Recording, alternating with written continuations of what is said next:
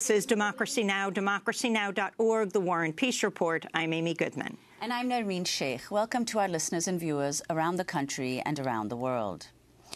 Bipartisan opposition is growing to President Trump's proposal to greatly expand offshore oil and gas drilling. The reversal of the Obama-era restrictions would open more than 1 billion acres of water in the Arctic, Pacific, Atlantic, and Gulf of Mexico to offshore oil and gas drilling. Initially, the Interior Department moved to allow offshore oil and gas drilling in nearly all of the United States coastal waters, but then announced it has dropped plans to open up the waters off the coast of Florida, following fierce opposition by Florida's Republican Governor Rick Scott. Scott is an ally of President Trump, and the state is also home to Trump's winter resort at Mar-a-Lago. But now governors and lawmakers from Georgia, South Carolina, North Carolina, Virginia, Maryland, Delaware, New York, New Jersey, California, Oregon, Washington, and other states are asking why only Florida is being exempted. The move comes as the Trump administration is also moving forward on plans to open the Arctic National Wildlife Refuge to drilling. The Republican tax bill, which Trump signed into law last month, included a little-discussed provision to drill in the Arctic. On Wednesday, during a press conference with the Prime Minister of Norway, Trump boasted about his embrace of fossil fuels. I am for massive oil and gas and everything else and a lot of energy. Putin can't love that. I am for the strongest military that the United States ever had. Putin can't love that. But Hillary was not for a strong military, and Hillary, my opponent, was for windmills, and she was for other types of energy that don't have the same capacities at this moment, certainly. We go now to Albuquerque, New Mexico, where we're joined by Shubhankar Banerjee, professor of art and ecology at the University of New Mexico. Professor Banerjee is the author of Arctic National Wildlife Refuge, Seasons of Life and Land, and editor of Arctic Voices, Resistance at the Tipping Point. Well, we come back to you, Professor Banerjee, because while first we talked to you about the inclusion of opening up the Arctic to drilling to satisfy Senator Murkowski to get her sign onto the tax bill, that tax bill was signed off on. She supported it. And now, if you can take us from there, what has happened since? Thank you, Amy. Thank you, Narmeen, for giving voice to our Arctic oceans.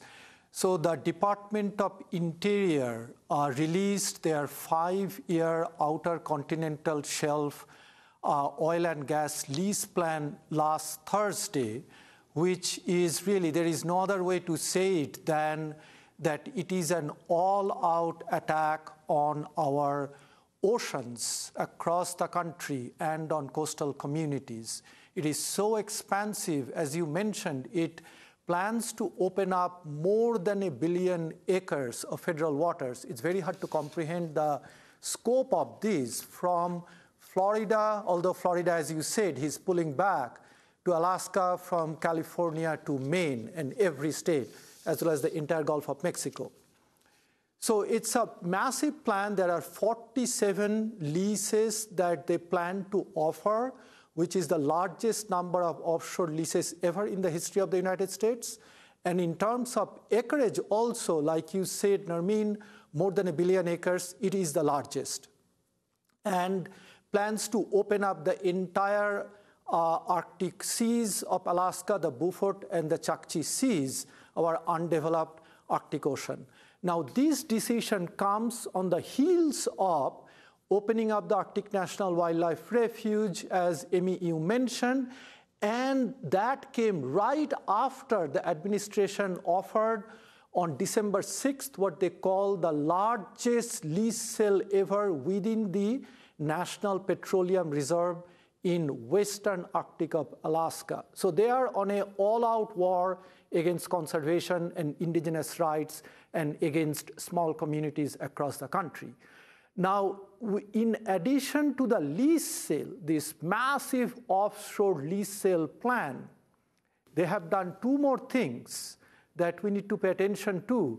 One is weakening of offshore regulations, safety regulations that were put in place after Deepwater Horizon, and the other is weakening of federal oversight on offshore oil and gas lease plan. And I will speak briefly the immediate history of those two components, which is extremely important. The reason Deepwater Horizon happened in the Gulf of Mexico, British Petroleum's, BP's Deepwater Horizon, which spilled more than 200 million gallons of crude oil into the Gulf of Mexico, devastating wildlife and coastal communities, was because BP was trying to save cost and was trying to become the top dog in the entire Gulf of Mexico offshore drilling operations, trying to beat out shale. And so in that process, they basically cut cost and did not do proper safety. So the blowout preventer is what caused that blowout to happen, the largest blowout and spill in the US history. Subsequent to that, several years of work went in that led to establishing offshore safety equipment regulations. So exactly the week before last week, the Trump administration announced weakening of those regulations. So it's extremely important. The other is right before that, in early December, the Department of Interior also killed a study that would have reviewed offshore how the agency, which is the Bureau of Ocean Energy Management, controls and does oversight of offshore oil and gas leasing program. So they killed that study. That is also very significant, and we may have forgotten by now, but in 2008, the agency that used to do oversight of all offshore oil and gas operations, as well as the leasing program, used to be called Mineral Management Service. That agency got caught up in a wide-ranging ethics scandal, including sex and drugs, that was actually reported in the New York Times at the time in 2008. So following that and following the Deepwater Horizon, President Obama decided to get rid of the Mineral Management Service and created what he called at the time Bureau of Ocean Energy Management Regulation and Enforcement, which later became BOEM, or Bureau of Ocean Energy Management. So in addition to these billion acres of trying to open this up, all of our ocean water, and the weakening of safety equipment regulations, as well as the weakening of oversight, is an all-out war against our oceans and our coastal communities, that we need a all-out anti-war movement now, nothing less than that. Well, Professor Banerjee, I want to go back to what you were talking about earlier, namely the Arctic region. This is a region that you've studied for a very long time, and the indigenous communities who work there, as well as the biological diversity that exists there. Could you talk about what the impact of this will be in that region, and why the Arctic is so important to biodiversity? Thank you, Narmeen, for bringing that up. The Arctic seas of Alaska, the Beaufort and Chukchi, still continues to be our only undeveloped seas in North America. And the Arctic Ocean, in those seas in Arctic Alaska, harbors an incredibly rich diversity of life. And it is also considered the least understood and one of the most ecologically complex seas on Earth. Just to give you a simple example, in those Arctic seas, I have seen about 3 species of whales, but you can see actually 8 different species of whales, 3 of which are Arctic and 5 come from warmer waters, like the coast of Mexico, where they are giving birth, and then they go up to the Arctic. There are gray whales, blue whales, beluga whales, and bowhead whales, and many other. And then the Arctic communities, coastal communities, the indigenous Inupiat people, call themselves people of the whales and the seas our garden. So opening those up for many of the Inupiat communities, other than the ones who are the corporate Inupiaq, is an outright violation of their human rights. So we are talking about seas that we don't even understand very well, and are incredibly ecologically rich, and indigenous people depend on it. Just to alert you to One thing that Audubon, Alaska published late last year, a massive report called Ecological Atlas of Bering, Beaufort, and Chukchi Seas. It's an amazing report. The Trump administration wants to open up all of that. So it's not only the Arctic seas, but the other seas in Alaska. There are 19 leases planned in the entire Alaskan water. So let's talk about what just happened. This remarkable meeting where the Interior Secretary, Ryan Zinke, reportedly flew down to Florida to meet with Governor Rick Scott, and afterwards announced that Florida would be taken off the map for opening up to offshore drilling because it would threaten tourism and the economy. So governors across the United States are basically saying, me too. They have expressed outrage at Interior Secretary Zinke's decision to grant just Florida the exemption. Again, Florida of Republican Governor Rick Scott, also of Mar-a-Lago. This is Oregon Democratic Governor Kate Brown speaking to CNN's Anderson Cooper. My question is to Secretary Zinke, why is this okay for Florida and not okay for Oregon? Is this In what politics? universe is this okay? I mean, is this about electoral politics? Absolutely. What can I think otherwise? Is it about the governor wanting to run for the U.S. Senate? Or is it about President Trump wanting to protect Mar-a-Lago? I don't know the answer to that because Secretary Zinke hasn't returned our calls. There was absolutely no input from governors, coastal governors. We had no clue that this was coming, and we had no opportunity to express our outrage. We are outraged. This is absolutely unacceptable. There has been no drilling off the Pacific coast for 3 decades. So that's Oregon Democratic Governor Kate Brown. Today, Roy Cooper, the governor of North Carolina, just went ballistic. He said we jut into the ocean. He said many of our towns and cities have already said they do not want this offshore drilling, that the BP oil spill costs dwarf their annual budget. Professor Shubhankar Banerjee, is this actually an opening right now? Zinke exempting Florida because of the outcry of not only Democratic governors like Brown and Cooper. You're talking about the governors of New Hampshire, of Massachusetts, New Jersey, Maryland, South Carolina, Georgia are enraged. Yes, so let me point that out. As you said, it's really a kind of a Me Too movement. I like that thing. And what they're doing is Washington Post published an article late last night and which Michael Brune, the director of the Sierra Club, pointed out something quite important, that what the Department of Interior is doing in regard to the Florida decision, they are not actually following the procedure, proper procedure. There is something called a procedural act. They're not even following that. So it's a very ad hoc, arbitrary process. So what does this mean now? Is he going to release another draft plan? Is he going to just strike out that Florida language by hand?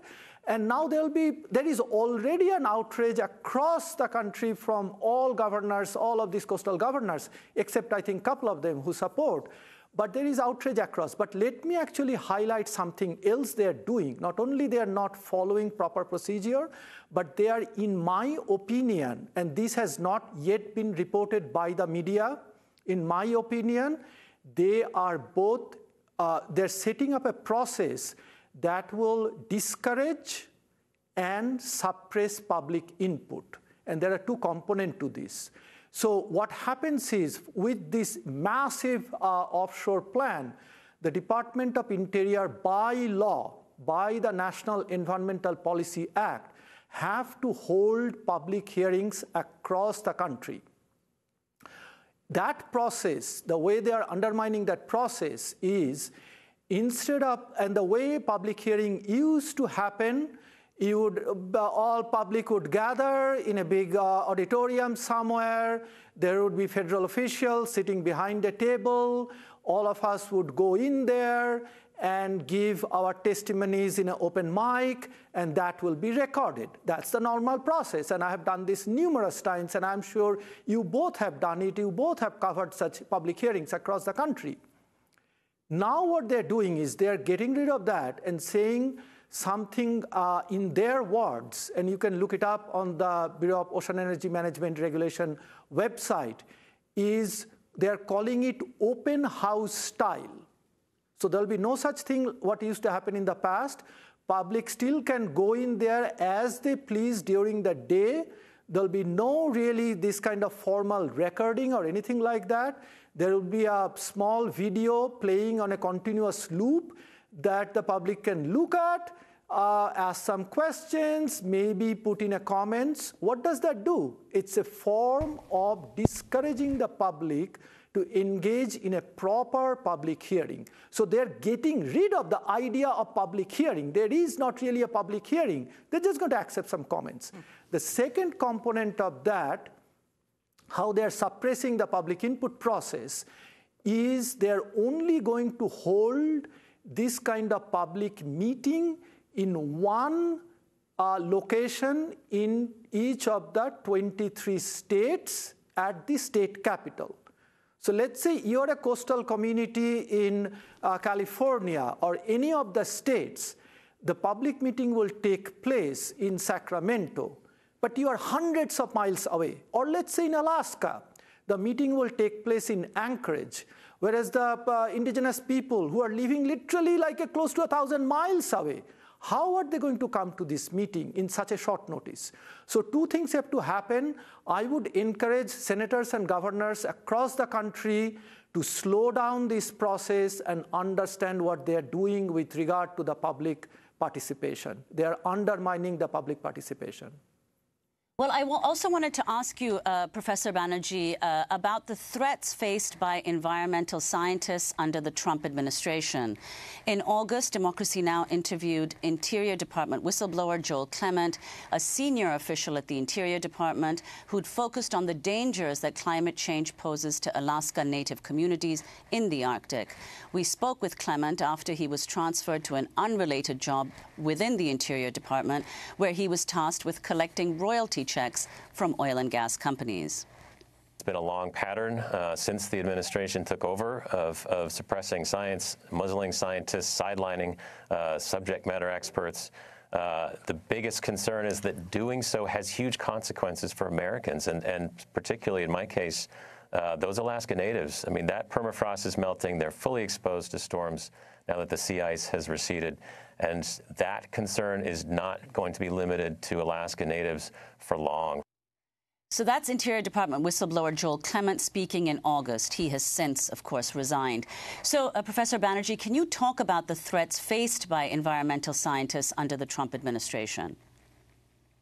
Thank you for bringing this up. This is not only the Trump administration, but previous administrations have done this. There is any scientist working on path-breaking work on Arctic offshore or offshore at large that somehow gets entangled with oil and gas issues are being silenced and punished. So Joel Clement is the latest of these. I'll give you two more examples, and Joel Clement's work is again path-breaking because the coastal erosion is an extremely significant issue for indigenous communities all across Arctic Alaska, all across Arctic Alaska. And he was trying to highlight that.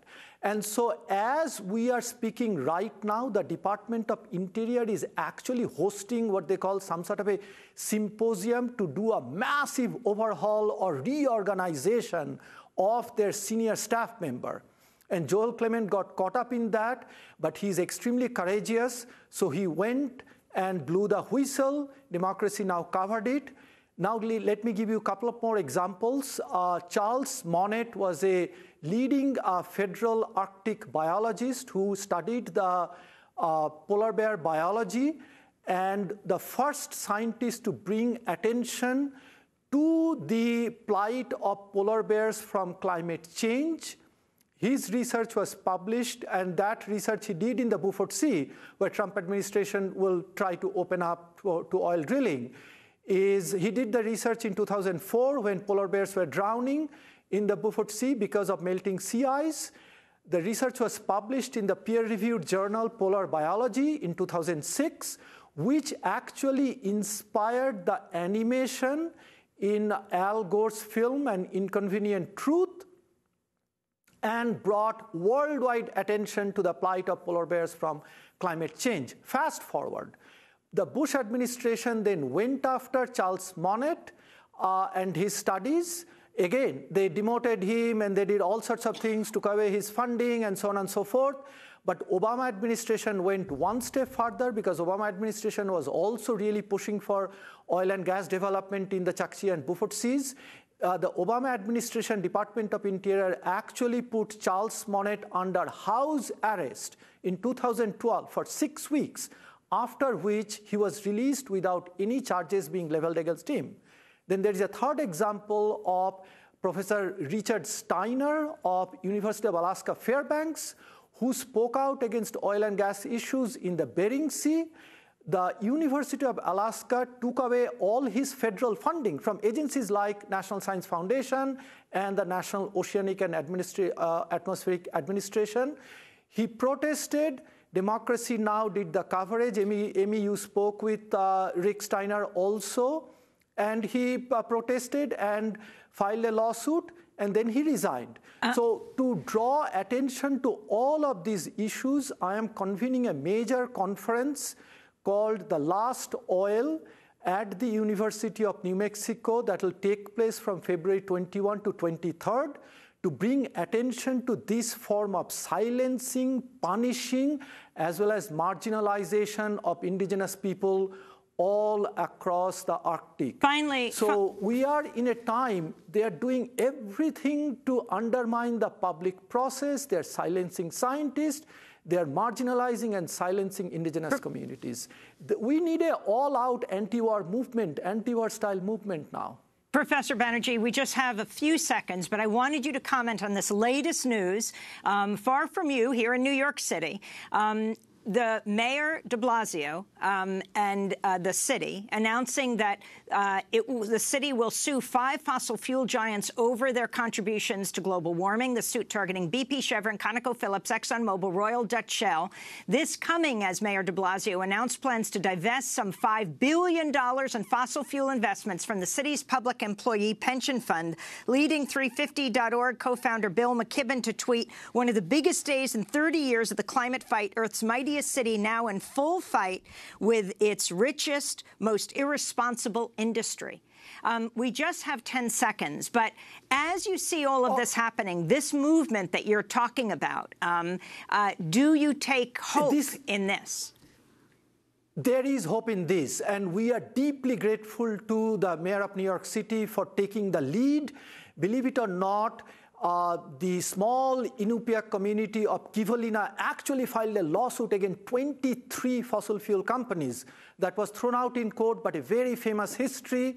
So now the Mayor of New York City highlighting this and bringing it is extremely important. And at a year when we just saw such extreme climate change events, 3 Category 4, Category 5 hurricanes, Harvey, Irma, Maria, the extreme wildfire, out-of-season wildfire in California in December, now the flood and the mudslide that is taking place, we need to transition away from fossil fuels, not enmesh ourselves in projects that will lock us in for 5 decades of fossil fuels development. We want to thank you so much for being with us. Welcome and grateful to the New York City Mayor.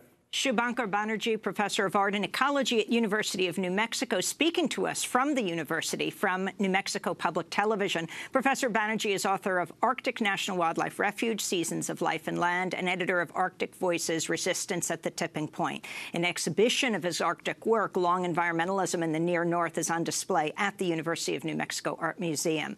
This is Democracy Now! When we come back, we look at the death of Erica Garner, the remarkable 27-year-old mother and anti-police brutality activist. She died just a few months after giving birth to her second child, little Eric. We're going to talk about studies that look at Black women after they give birth.